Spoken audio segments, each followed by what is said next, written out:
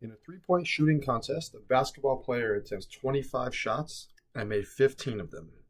Find the ratio of shots made to shots missed. Okay, let's start with keywords here. Ratio. We're looking for a ratio. And we're looking for a ratio of, to establish a ratio, we need two numbers.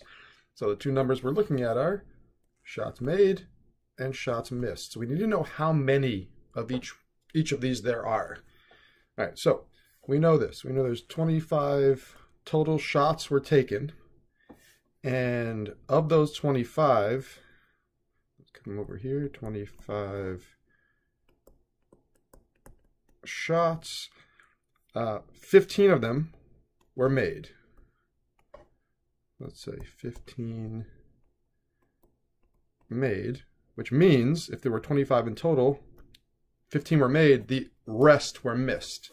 And if we take 15 away from 25, that means 10 of them were missed. Okay, so shots made, we know there are 15 of them. And shots missed, we know there are 10 of them. So a ratio is a fraction, basically a fraction with units. A fraction where the numerator and the denominator, or the top and the bottom, both have some meaning, some physical quantity. So the ratio of, say, ratio of made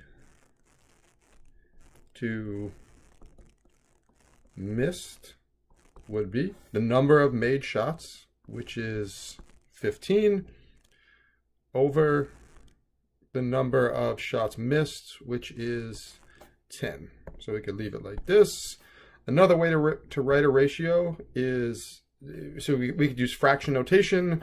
We could say 15 made to 20, sorry, not 20. 15 made to 10 missed. Either way, there's two ways of writing the ratio, and in this case, normally you would want to simplify, but in this case, if you go back to the original directions, find the fractional notation for the ratio. And in this case, you need not simplify. So if we were to simplify, we would say this would be 3 over 2. But in this case, since we're not simplifying, we could stick with the 15 over 10. Okay?